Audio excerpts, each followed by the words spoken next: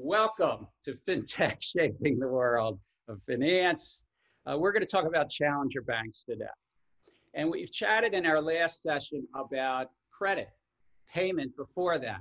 But challenger banks is an interesting topic that I thought we should take a moment and just talk about challenger banks.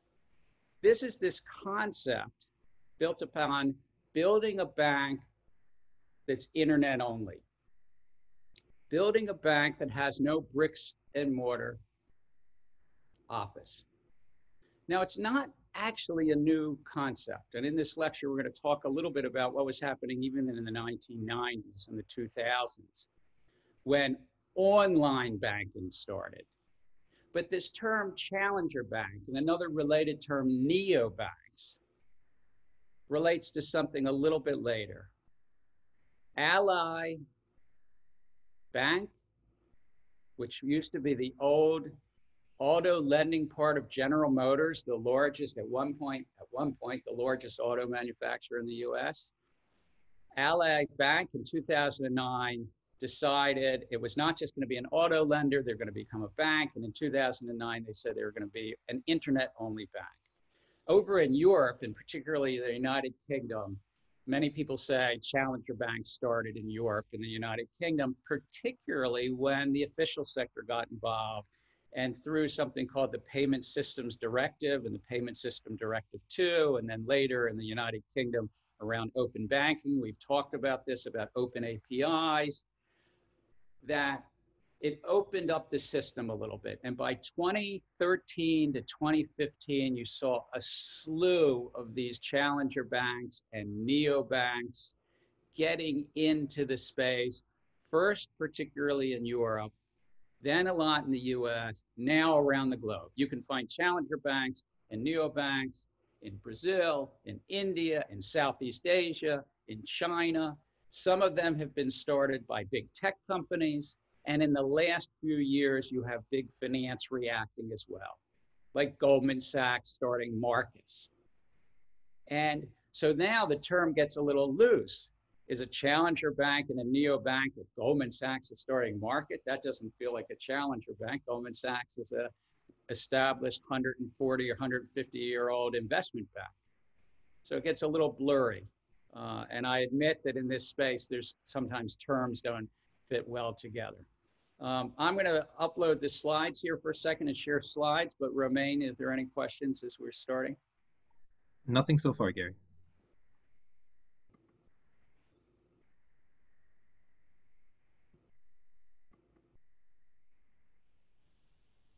So we're gonna go back to a topic that we didn't have quite enough time to finish in class 7, credit scoring and alternative data. And it's an important topic that underlies some of what's going on with challenger banks, not everything.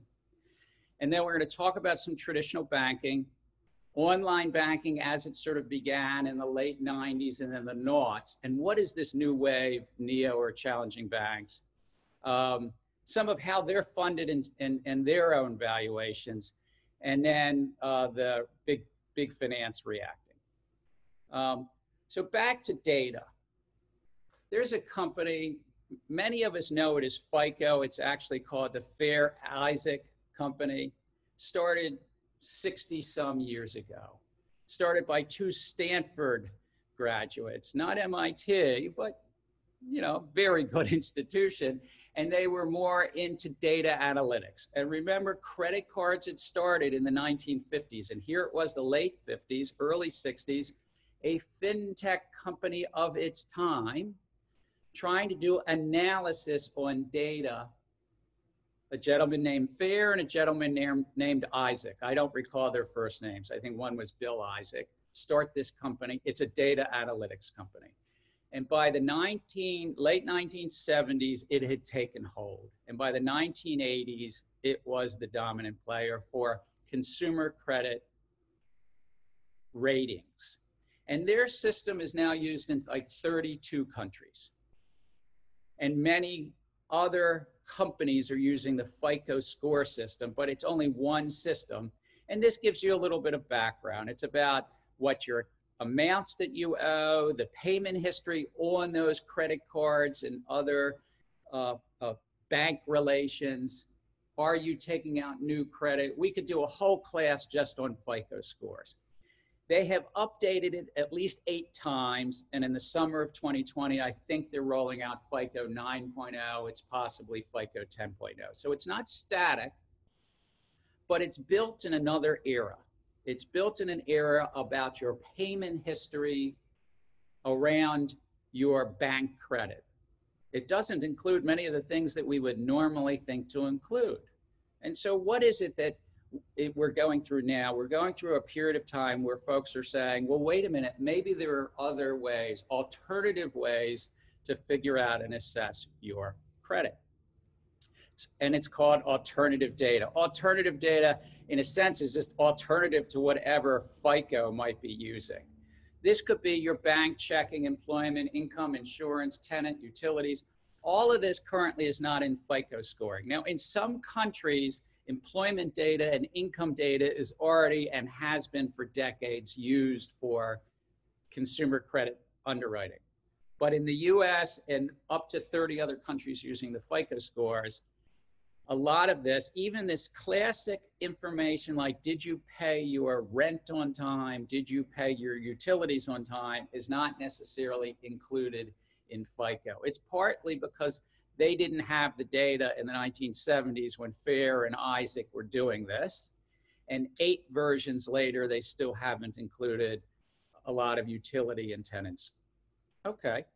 Secondly, there's something called cash flow underwriting. And if we go to China, and we go to payment wallets around the globe, but let's stay with China, Alipay and WeChat Pay now can really see a lot of your cash flow, not just your expenditures, but your revenues. If you're moving your income in on some regular basis into a wallet.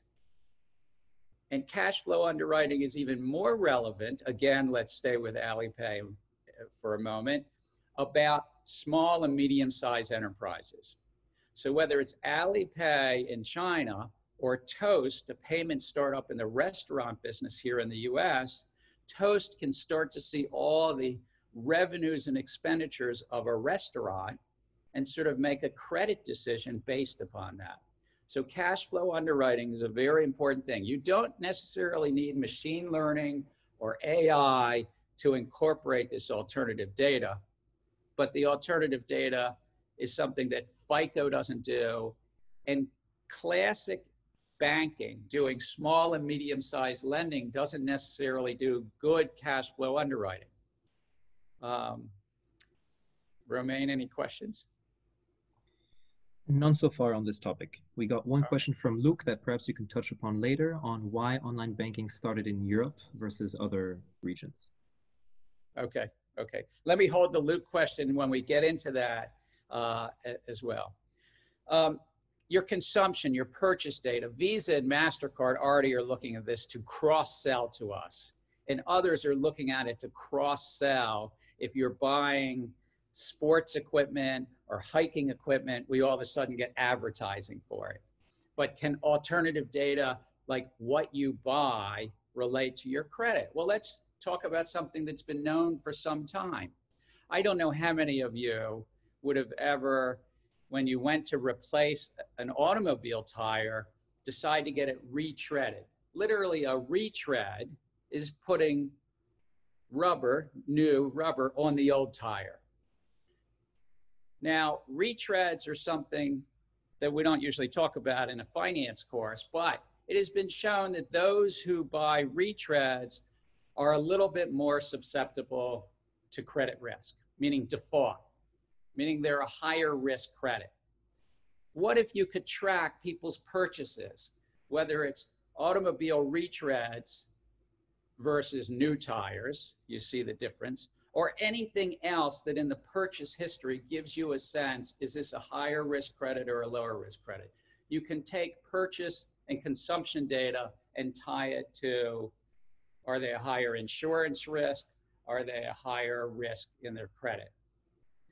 Now you have to be careful. You have to be careful to comply with local law and societal norms about not using alternative data that might be suggestive of something else. It might be suggestive of cultural differences, of of race or gender or ethnic background or sexual orientation. And if your consumption or purchase data has to do with that, and you end up with something in the US, you could easily be on the wrong side of what's called the Equal Credit Opportunity Act, that you have to basically be fair and unbiased in your extension of credit. And this is sort of at the cutting ground of alternative data, is how does alternative data get used, but not inadvertently, or worse, purposely trip up fairness and bias issues. And we saw that recently with Apple Credit Card. Apple Credit Card rolled out in the spring of 2019, a partnership between Apple, Goldman Sachs' Marcus, and MasterCard, a new innovative thing that big tech was rolling out with big fanfare in the spring of 2019. And all of a sudden, a venture capitalist runs into the Apple credit card and finds that he and his spouse were going to get 10 times different credit. They filed tax returns together. They were together apparently worth many millions of dollars, maybe centimillionaire. And he starts to advertise on Twitter and promote that the Apple credit card had a problem. And then Steve Wozniak, the co-founder of Apple, publicly announces that he ran into the same problem with his wife and himself. Again, they filed their taxes together. They're both extraordinarily wealthy. Why would one have 10 times or 20 times more the credit than the other? There seemed to be, for whatever reason, some gender bias in the Apple credit allocation alternative data system. Now, we don't know yet to this day what it was, but what we do know is that Apple credit cards stubbed their toe on their rollout. Sometimes it's about the law, sometimes though it's about business, sometimes it's about breaking societal norms. But in that case, Apple had a tough rollout. They roll out Apple credit card, and yet they have the co-founder, former founder of Apple saying, not so fast, you've got a problem here. The other sets of data is our social footprint, our social and media footprint, app usage, browsing history, the like, geolocation, et cetera. And in this world of coronavirus and the crisis, we know that geolocation is going to be used and is already lightly being used for a lot of contact tracing in many countries. Certainly in Korea from the news reports, and I'm guessing Luke could tell us more about that. But we know that contact tracing and all of the attributes of figuring out who we are as an individual are being traced more and more. In China, there's a social credit scoring system that is an official part of the government's approach to extending credit. It might be whether you can buy an airline ticket. It may be whether you can even get on the commuter rail system, depending upon your app usage. And that app usage in China even includes, as I understand it, not just what you're doing on Alipay or WeChat Pay, but also what you're doing on dating websites.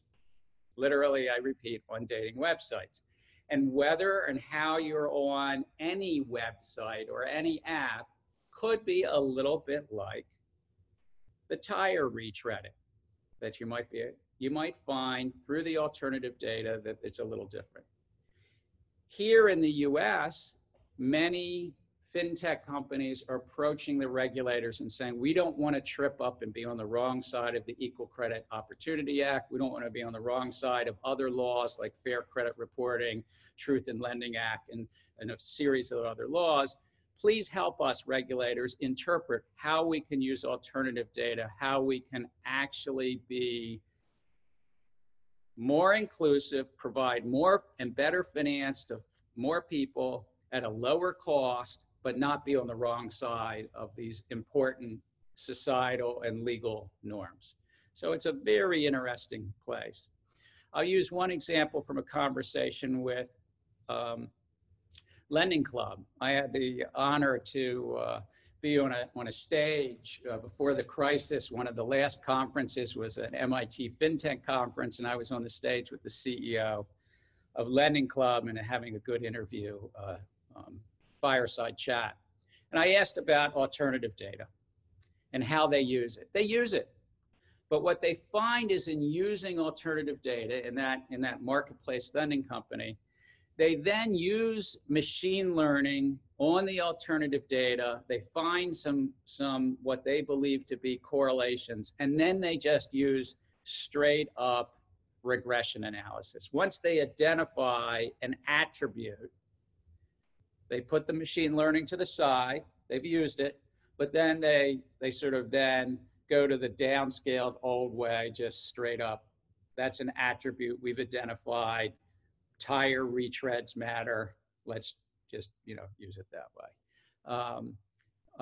So they do it by kind of try to find some attributes and then move on, as I understood the conversation.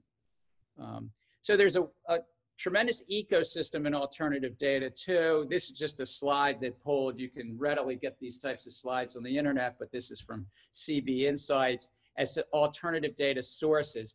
This is a bunch of companies. I wouldn't necessarily call them FinTech startups, but they're companies trying to service. Here's how we can help you either with machine learning, AI, or actually sources of data in this whole space. So I'm going to move on to the Challenger Bank discussion, but pause for a moment to see if there are questions. I know Luke had a question, but that was really about Challenger Bank. So Romain. Hassan? Hi, yeah, I just have if you could just elaborate on cash flow underwriting. I do not quite get it. So let's do it in a small business, and let's use either the example of Toast in the US with restaurants, or almost any business that Alipay has the wallet. What Alipay or Toast can see on that small business or restaurant is they can see their revenues and they can see their expenditures to the extent that it's kept inside that payment architecture. So in Alipay, they've incentivized the millions of merchants using Alipay not only to receive revenues into their Alipay wallet, but also to pay their suppliers with the Alipay wallet.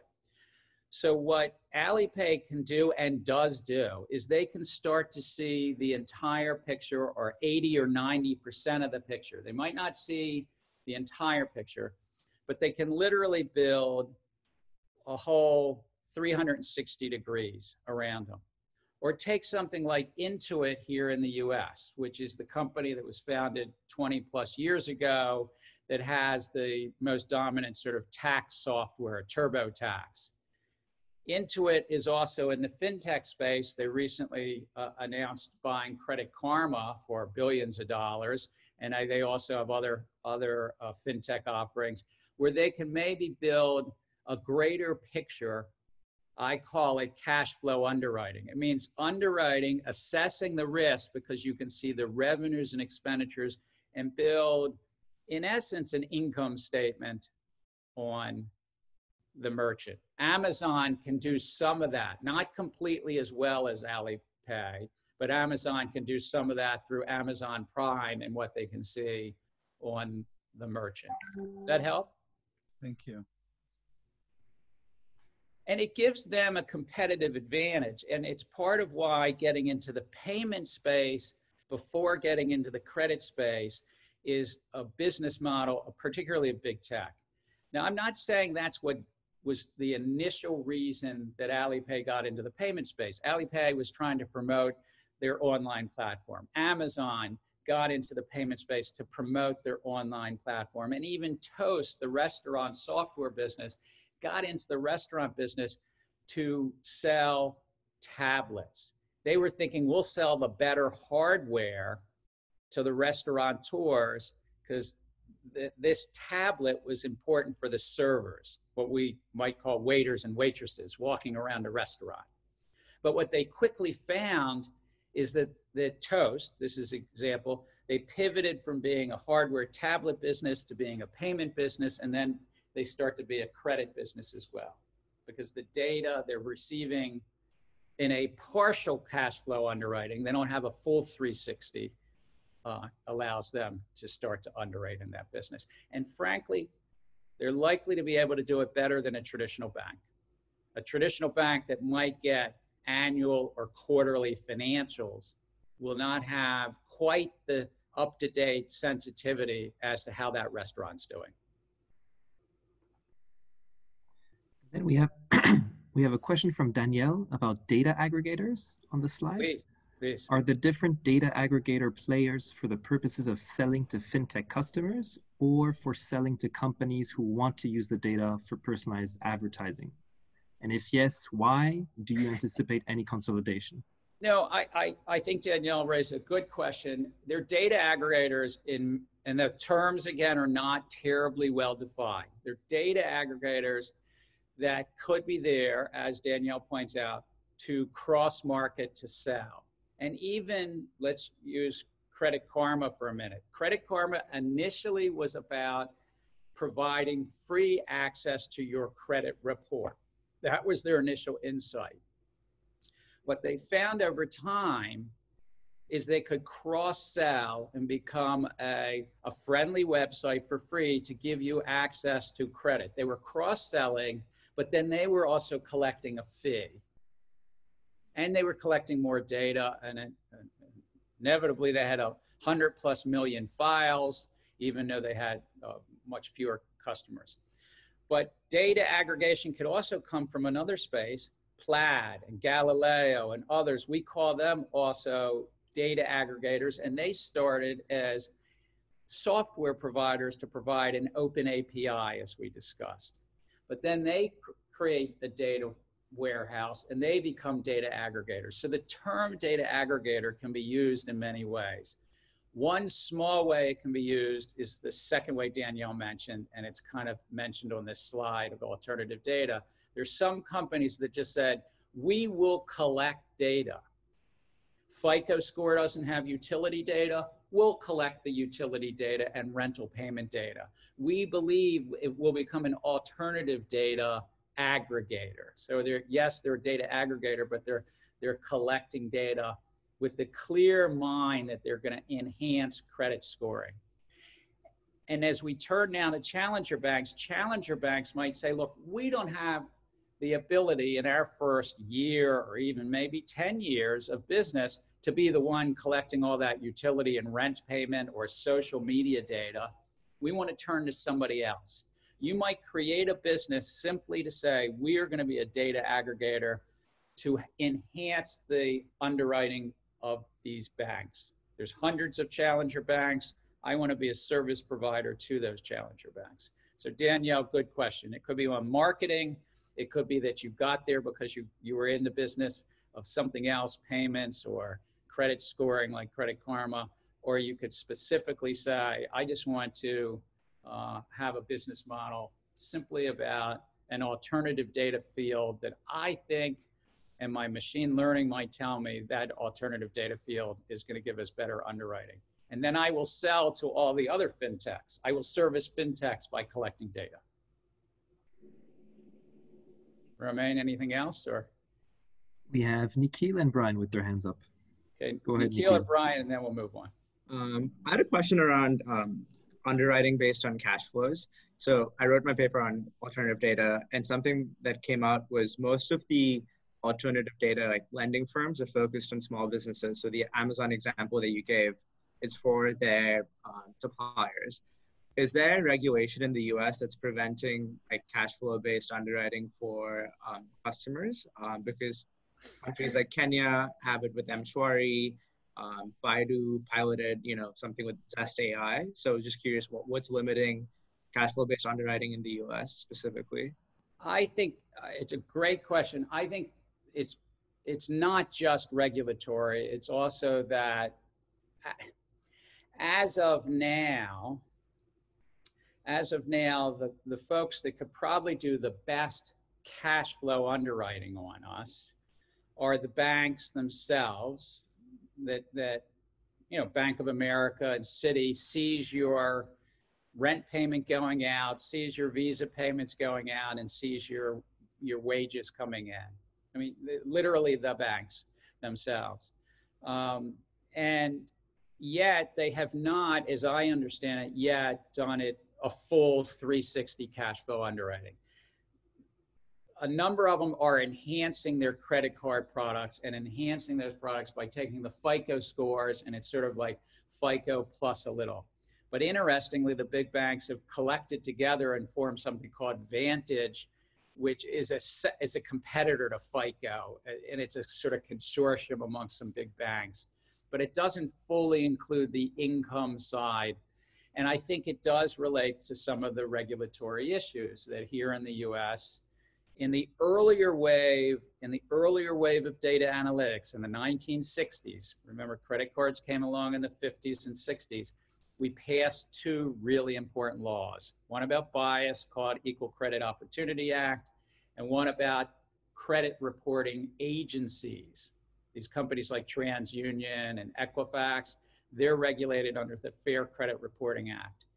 And a lot of banks, they're just sort of, you're trying to work through those issues. And again, this sets up the challenger bank discussion. It's part of why challenger banks around the globe, they started more in Europe, but the challenger banks around the globe had an alternative. This is one of the reasons I think that they have a bit of an alternative.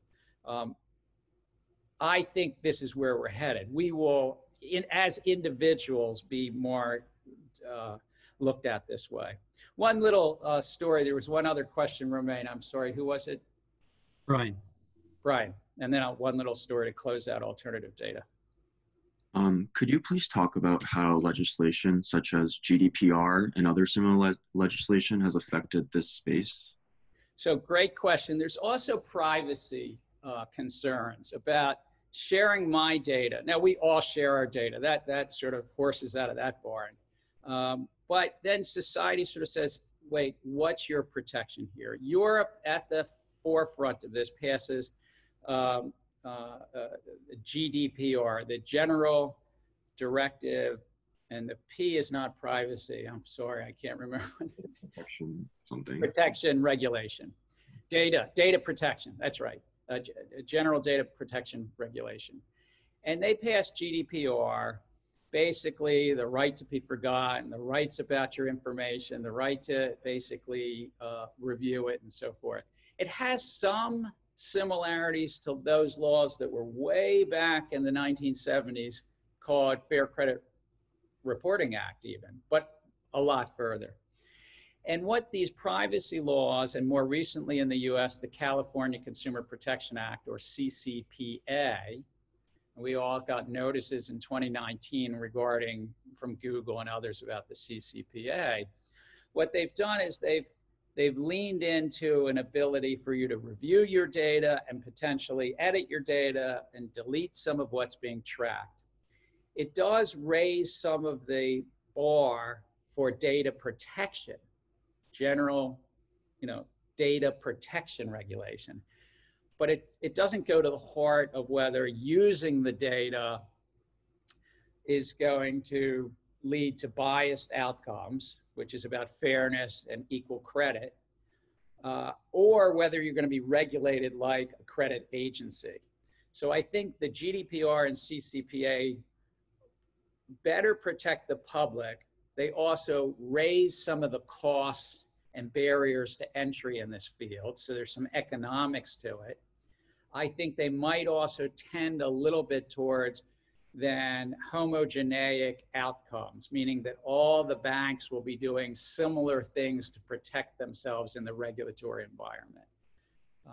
So I think it's a consideration. It doesn't necessarily slow this down. It's also an opportunity for a FinTech startup. If you think you can be GDPR, CCPA compliant and still be a really talented alternative data aggregator, that's an opportunity for you. If you're ahead of the regulatory curve and lower regulatory risk for the other startups. So that's an opportunity. One little comment on alternative data that I like to mention, and I don't remember where I read this, so I apologize, I can't quote the study accurately. But there has been a study about credit as it relates to charging your phones. And so I just pass this along to you, that if some alternative data provider, an alternative data underwriter wants to assess whether you or I are good credit. Apparently, if one charges your phone every night, we're more likely to repay our credit card and personal loans. And if you don't charge your phone every night, that's fine with me. That's totally fine. But apparently, you're a little bit higher risk credit. That's what one survey has shown. And I apologize, I just don't even remember all the things I've read where I read this. And so what if some, challenger bank just tracks whether you charge your phone? By the way, that's not hard to do. It's easy. These phones are really quite sophisticated. Geolocation, tracking, contact tracing, and everything. So let's talk about the readings and everything. I'm not going to dive into it, but there were 3 readings about challenger banks, neobanks, and some of the challenges going forward in this field. What is a challenger bank or neobank? And since I don't want to run out of time, let me just sort of say, a challenger and neobank are often used interchangeably, but they're actually, to the more sort of specific, they're a little bit different. A neobank is something that is acting like a bank, but is not yet registered or licensed as a bank in its jurisdiction. And a challenger bank, more technically, would be something that has a license. Now, most people use these terms interchangeably, but there's slight differences. Do they have yet registered? And challenger banks and neobanks are used to talk about this thing that happened in this last 7 to 10 years. I'm going to, in a little bit, talk about how this relates to the online banking that came before it. The pain points in traditional banking. We're going to dive into this in a minute, a few slides, so I'll hold off. But those pain points about the costs that the big banks have, the bricks and mortar legacy business that they have, the legacy technology are real, and they've provided some opportunity to challenger banks. And the question is, how will challenger banks and neobanks affect the landscape? So one is, what is this phenomenon?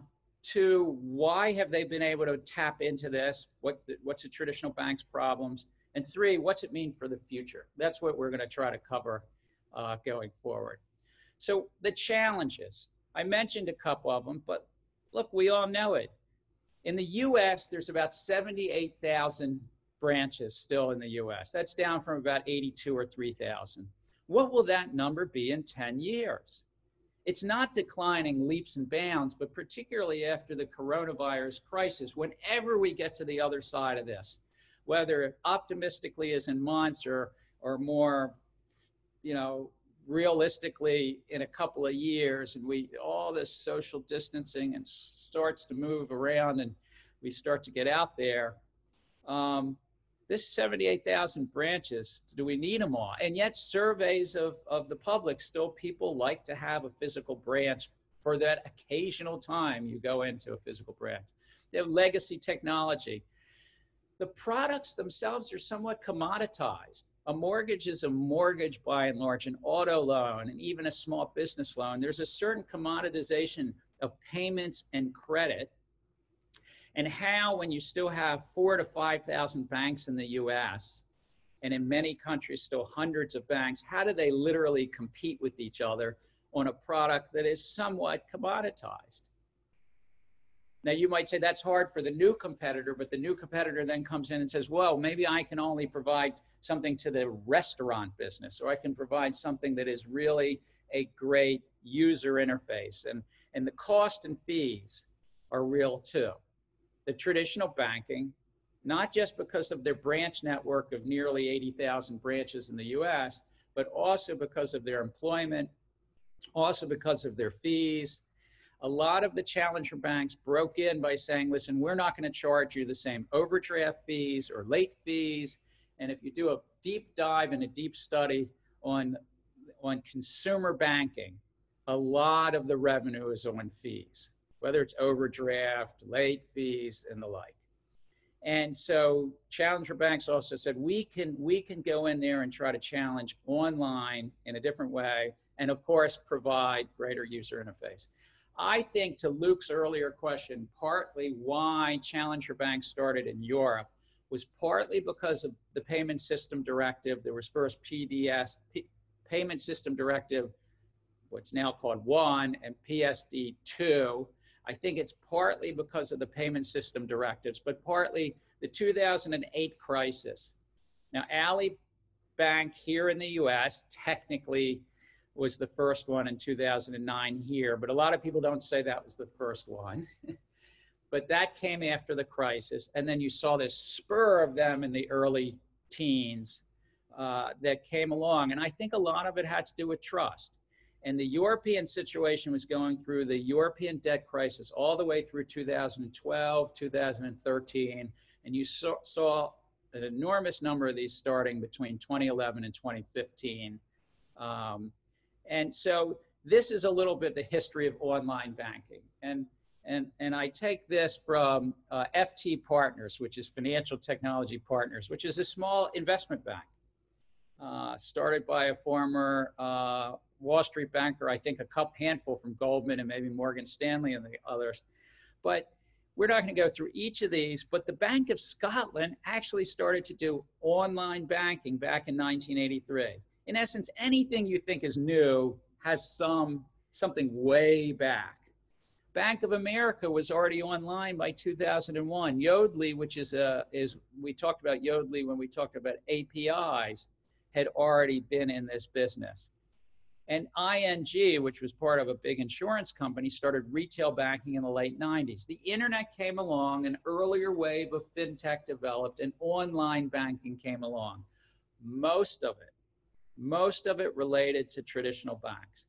And the distinction that I draw between online banking and challenger banking, it's a light distinction, but an important one. Online banking generally was related to companies that had bricks and mortars, traditional business models, generally, not always. And Mint was launched in 2006, later acquired by Intuit, that tax software company acquired Mint. ING, an insurance company, has something that Capital One buys for $9 billion in 2011. So the earlier wave of non-banking online banking, not non-traditional banking like ING Direct and Mint, were acquired. They were eaten up, taken up. And Ally was an auto lending company formed 100 years ago by General Motors. It was the first captive auto lending company. But this set this stage to what if I just started something that never had a banking license, never had a bricks and mortar, it's just a startup. I'm just going to go into some of these cracks, some of these opportunities that traditional banks are giving me, cost, fees, trust, user interface, and I'm going to start something. And so what are the reasons? And from a survey from a different group, the Financial Brand, these are just some of the reasons people are saying. It's easy to set up an account. I like the fees and the rates, better experience, quality service, in one survey a couple months ago. That's an opportunity as well. Here's a list. You could make the list so much longer. There's hundreds of other companies.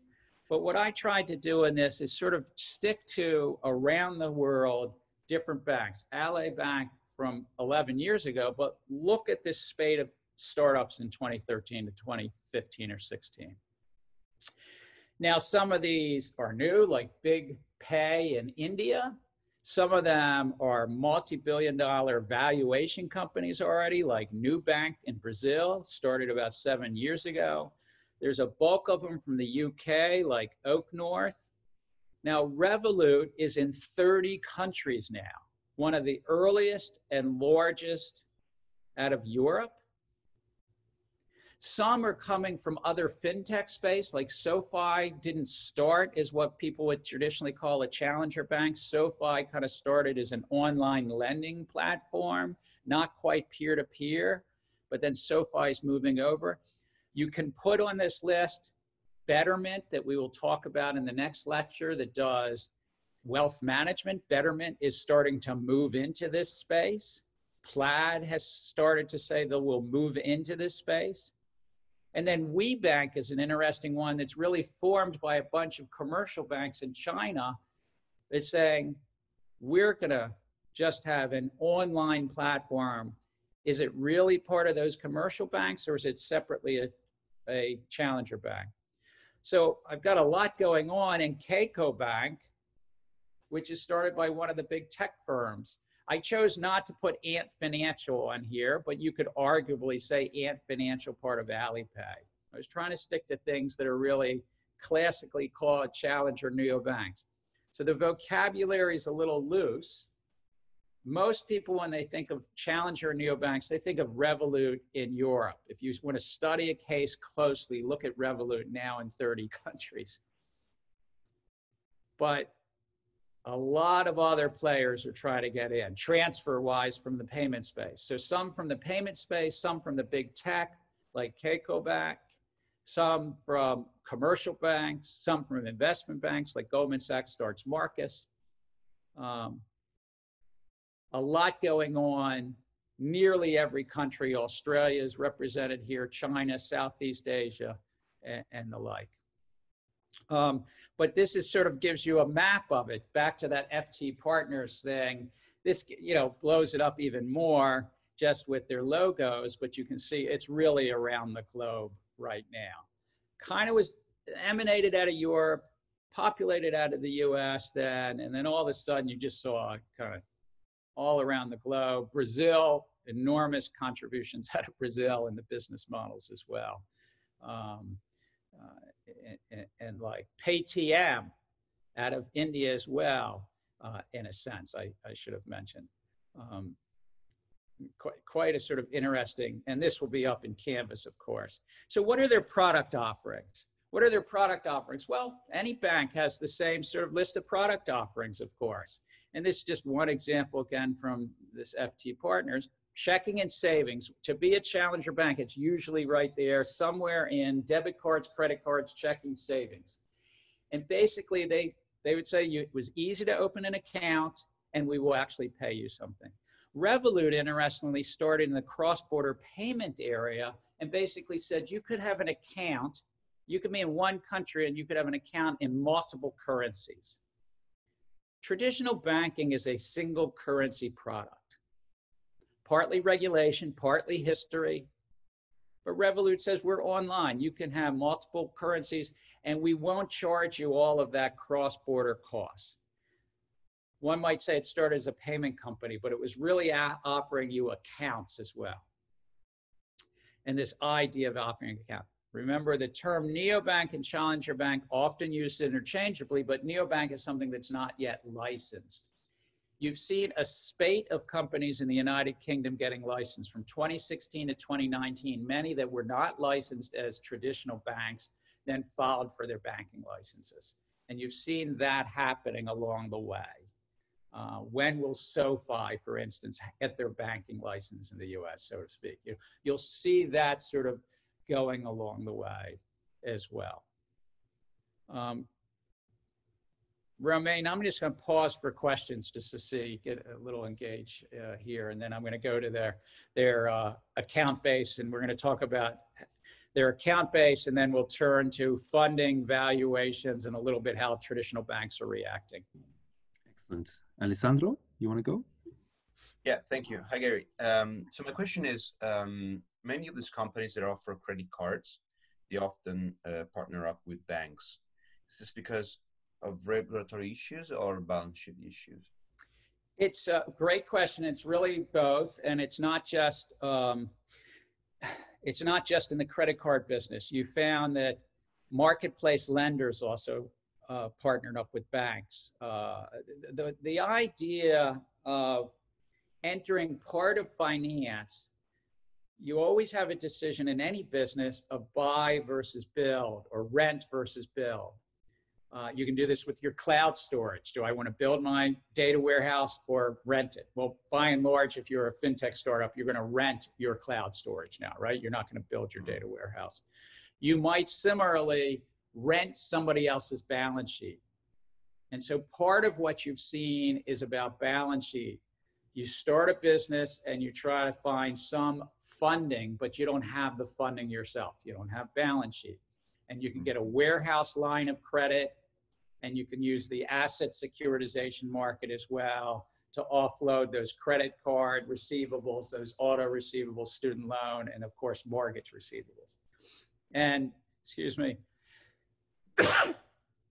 And so you see in some lines of business, particularly mortgages, that what one might call alternative finance, Quicken Loan, PennyMac, and others have built very significant, well over 50% of mortgages in the US now, 50 to 60%, are originated by the non-banks because they can readily offload the balance sheet issues. But to your question, a lot of it's also regulatory. And in the credit card space and in the peer-to-peer lending space, without a bank license, it's hard to do all the pieces you need to do. And without kind of diving into each of the regulatory reasons why you tend to. So Amazon partnered with Synchrony, for instance. And subsequent, it looks like they may have also partnered with JP Morgan Chase on credit card offerings. And there are banks like Synchrony and others that will say, we'll basically white label. You know, some of them like Synchrony, that's a co-brand, Amazon Synchrony. Some will say, we'll just be in the background. And there are actually some licensed banks that make a business out of servicing FinTech companies. And there's a whole group of licensed banks that in both Europe and the US feel that's a line of business in and of itself. Thank you. Martin? Yes, with so many banks and with so many similar product offerings, how do you see that differentiation will happen on them? Great question. Look, this is a very exciting space, but it's going to shake out. I mean, it's hard to imagine that they'll all be there. There's one website, I didn't choose to put it up here, that actually follows the top 10 challenger banks by every 6 months. They post who's getting the most web traffic.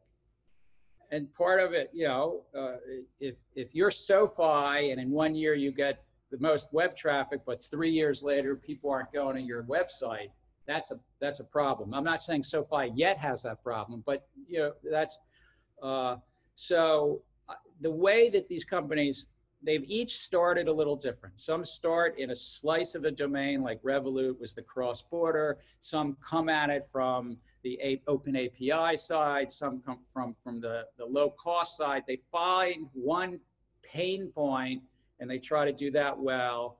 All of them that are successful now pretty much started between 2013 and 2018. So it's a little harder to think somebody's going to get in now, but it might be a geography.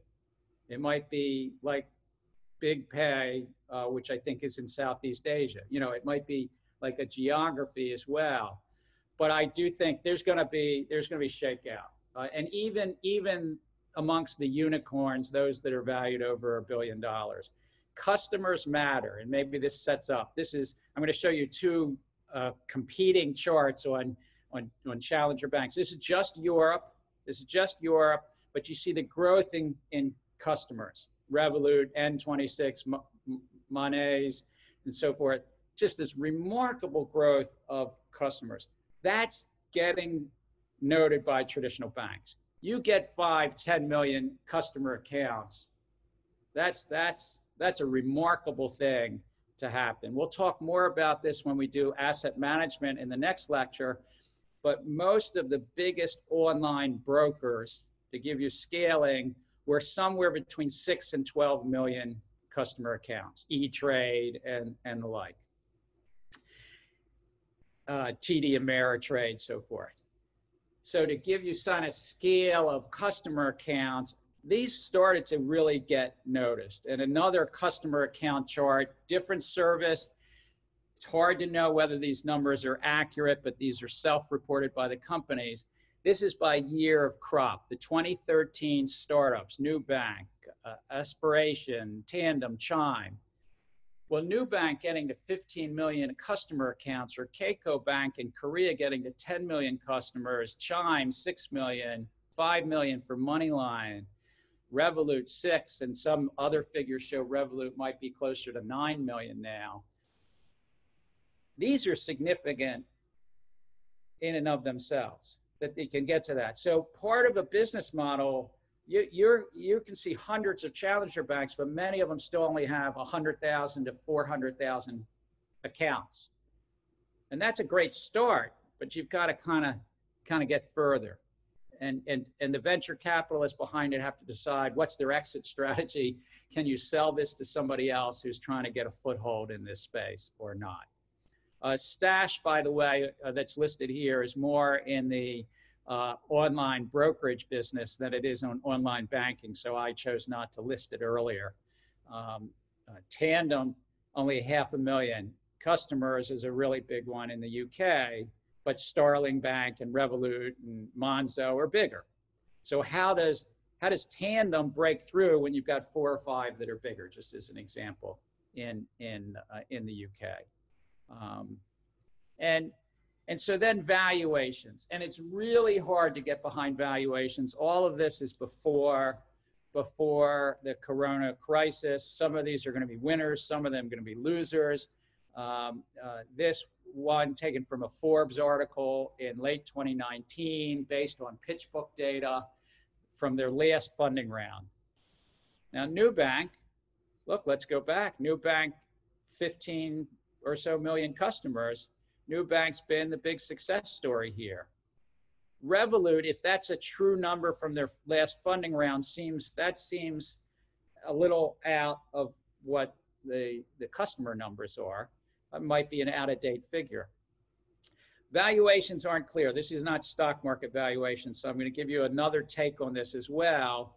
This is the actual funding, back to the FT Partners survey. This is actual funding that these companies have done, and then what they call pre-money valuations of Nubank and Chime and some of the others. So these are not insignificant players in the market. If you're thinking about going to work for one of these, it will be an exciting career path, but even the Nubanks and Chimes and N26s have to figure out how they stay viable, how they stay vibrant against the traditional players and the big tech companies. And if you're all the way at the other end, if you're a company like Dave, and Dave is thought of as just maybe a unicorn, and it's only raised 76 million. Now that number may or may not there, but if you're Dave and you're there with a couple hundred employees, will it be there in 3 years or not? What's their exit strategy? So I think you've raised the right question about all of these. And the history of banking is we do have 5,000 or so in the US, but they're community banks. They locally serve and really work hard in their communities. They know their business community, they know that, and they have some bricks and mortars. In an online space, we know that network effects matter. And with network effects online, how many of these will exist is a great question. Romain, one more slide on funding, but questions is, I thought this was kind of interesting. I don't necessarily subscribe to it, but this one site sort of said, let's take a look at the funding numbers. What are their funding numbers and how many customers they have. So if you take what their last valuation number is divided by their customers, and they come up with this concept that customers are worth about $730 a piece. You know, if you just average everything, you divide their valuation by their customer count. Well, it doesn't work perfectly. It absolutely doesn't. But you can get a sense of, this is about an account aggregation model. Can you build accounts, get to 1 million? Can you get to 5 or 10 million and actually service and provide? So what's happening is a lot of these companies are negative funding. By negative funding, what they're really doing is they're offering products to the public, but they're not covering all of their costs. They might be offering interest rates on the deposits. They might be having lower costs and fees, lower late fees and account maintenance fees. They might not have account maintenance. A lot of these will allow you to have, in essence, micro payments and micro accounts. But how they're funding that is the venture capitalists are funding it, basically. Because what they're trying to do is build valuation. Their whole model is about building value and then exiting somehow and judging when to do that exit. Now, some of them will get to be income positive, but those that right now aren't, in the corona environment, coronavirus crisis we're in, there's a new term that you'll hear amongst venture capitalists is runway. How much runway does a company have? Did its last funding round, did they raise enough money to sustain them for 6 months more or 2 years more? And a lot relates to when was their last funding round. If their last funding round was in the last 6 months and they have enough runway, enough cash so that their cash burn, they can last 2 or 3 years, that's more optimistic than if their runway is 6 months and they haven't done their last funding has been a year ago. They did their A round, but they haven't done their B round, or they've done their C round, haven't done their D round. And in essence, they have to, a lot of these companies in the middle of the coronavirus crisis have to figure out how to extend their runway, maybe do a suboptimal new funding round that doesn't boost their valuation, merge or consolidate. So it's also a challenging time depending upon what they hadn't anticipated, quote, how much runway they have, when was their last funding round and the like. And have they gone cash flow positive? Most of these have not necessarily gone cash flow positive. Romain, I'll pause for questions and then I'm going to talk about traditional banks. So you almost just answered. We had a question from Alida in the chat asking whether this model is profitable. Alida, it is profitable in terms of selling equity to venture capitalists. It is profitable for some of the banks that have been sold even at earlier times to traditional banks. And for some, on bottom line, it has crossed over and is profitable. We don't have financials for the hundreds of challenger and neobanks, but by and large, most before the coronavirus crisis would have been in a negative earnings space. And what they were trying to do is basically build digital footprint, build customer base to get to that first 500,000, to get to that first million, to get to the 5 and 10 million round. You get 5 or 10 million customers. What you've built is you've built a valuable thing that somebody else might want to buy. And you've tended to then to get to cash flow positive by then. But we don't have the financials. I wouldn't be able to tell you which ones of these small players are yet cash flow positive. I will say this, 3 to 6 months from now, more of them will consolidate, go out of business, or get cash flow positive. They'll have a need to, as I say, extend that runway. And then we have Carlos with his hand up. Yeah, I have a question as it pertains to these banks in developed versus developing markets, and I guess it's for 2 reasons. One is that on one end, the extent of the unbanked or underbanked population and especially because when you show the valuations, right, like Nubank is by far an outlier in a country like Brazil. So one is that probably a lot of people that are clients of Nubank did not previously have bank accounts or were significantly underbanked. And in a moment like right now with the Corona crisis, I mean, they're going to need these accounts more than ever.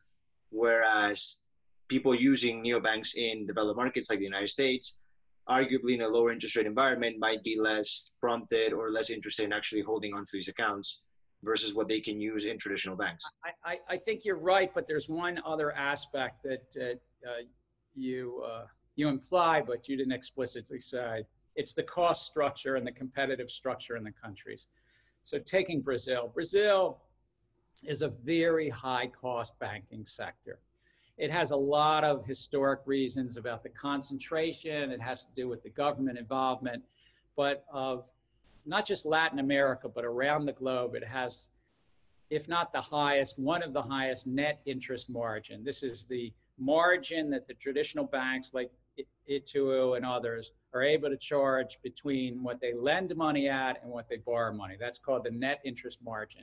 And if in the US and even in Mexico and Canada, we're running, give or take, around 300 basis points, meaning what you pay a depositor versus what you lend on the other side.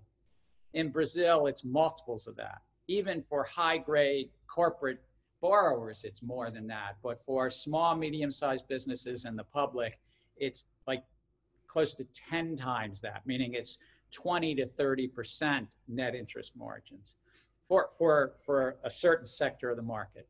So I think Nubank and the 4 or 5 others in Brazil had an opportunity because it's a highly inefficient consumer banking and small and medium-sized banking market. And recall from our last class, I said that FinTech companies have largely focused on the household sector, whether it's mortgages, personal loans, credit cards, and the like. They've focused on the consumer sector of savings accounts and credit card provisions and the like. And they've focused on small and medium-sized business. They're not trying to compete. Nubank is not trying to compete with Ituo about the big corporate lending. And they're not going to compete in Brazil, as about half of the lending at the big corporate level is from basically government-backed banks. So I think when you look at the developed world, the Europe, the US, and so forth, we have challenges in our banking system, but it's around those pain points I talked about earlier about legacy systems and legacy user interfaces and sometimes high fees and so forth. But in every country, you have to look at what's the inefficiency of the current traditional banking system. And does online banking, is that an opportunity to shed a costly branch network, shed costly legacy systems, or frankly, just do it better, cheaper? You know, ultimately, that's what it is about being an entrepreneur. Can you do it better, cheaper, faster? And so how have the traditional banks reacted? They're not staying still. All the way back from the online banking movement, they were right foursquare in the online banking movement of the 1990s to the late noughts. What have they done in the last decade? They've started to say, maybe we have to rebrand and do something different. Goldman Sachs is not the only one with Marcus. Now, Goldman Sachs is an investment bank. They were not protecting their brand. But as I said, Cap One in 2011 bought this big ING Direct. The Cap One said, oh, for $9 billion, we can move to this other area. But then others are starting to have named branded products. JP Morgan and others are saying, we maybe should do something that looks like an online. It's like, we'll even use a different name and call it something else and react. So I wouldn't count out any of these big traditional banks. And where we are in 3 or 5 years is going to be interesting. I also would encourage you to think big tech. You know, Apple credit card is not quite a challenger bank. Amazon Prime is not quite a challenger bank. But when did they, like Alibaba, file for a banking license like Alibaba did and got Ant Financial? Like in Korea, Keiko has done and already is just getting huge market share. So I don't think that's too much in our distant future. I think that's near term, that we'll see that. Now, we have different traditions in the US. We have a tradition both in culture and embedded in law about separation of banking and commerce. And we went through this in the 1980s and 1990s when the department store chains like Walmart wanted to get into banking, and there was all this sort of back and forth about whether they can have banking licenses and what type of banking license, and industrial loan companies and other things really in the intricacy of banking law and licensing. We will have some of those debates and challenges as well, as I believe Amazon and Apple and others and Google get further into this space.